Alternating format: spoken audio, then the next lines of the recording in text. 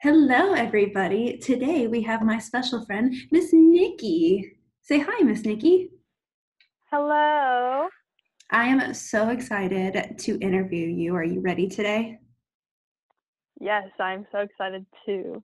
Ooh, all right. So, where do you volunteer? I volunteer at the beach house. Woo-hoo. And how long have you been volunteering in the beach house? I've been volunteering for about 10 years, I Wow. want to say.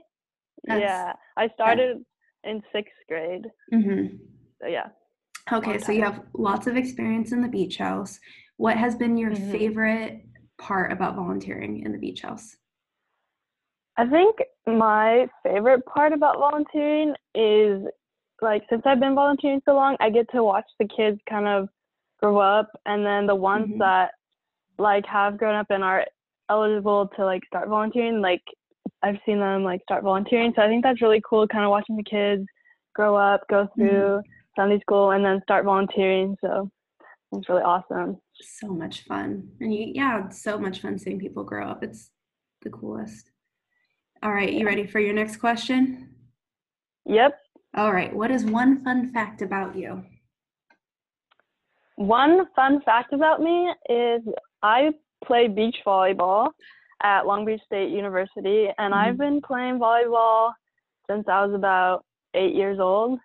Man, So lots of volleyball. yes. So Mhm. do you like playing like pairs by yourself? What's your favorite version? Um, So definitely doubles because that's how beach volleyball works in college. So Okay. I like the doubles. I have played six man on the beach before. hmm Um, that is pretty fun, but definitely doubles. Yeah. Nice. Okay, and then if you could only eat one food for the rest of your life, what food would it be and why? Um, if I could eat only one food, it would have to be bacon. And why? Well, because it's bacon. Bacon is so good. Bacon is great. Have you been eating a lot of bacon at home lately? Actually, no, I have not. We have not made any yet. Mm, I know we that's have some in our fridge, but we haven't made it yet. that's your next project is making a ton of bacon and seeing how much you can eat in Yes. one sitting. Oh, yes. All right, your final question. Are you ready? mhm. What is your favorite Bible story and why?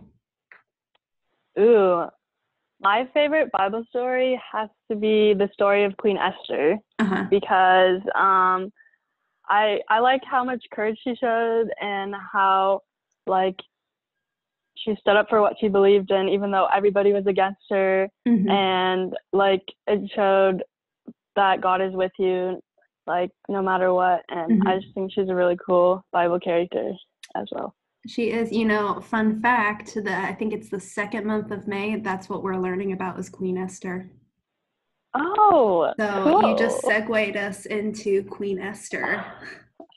You want to learn Awesome. more about Queen Esther? Check out our I will lesson. tune in. Do you have any final parting words for our friends? um, I hope you guys are staying safe and spending lots of time with your families. And I Mhm. miss you guys a lot. We definitely miss you guys. Well, thank you so much, Nicci, for spending time with us and telling us more about you. We hope to see everyone in person soon, but it's been nice seeing you on the computer. Thank you, Allie. All right, bye everybody. Bye.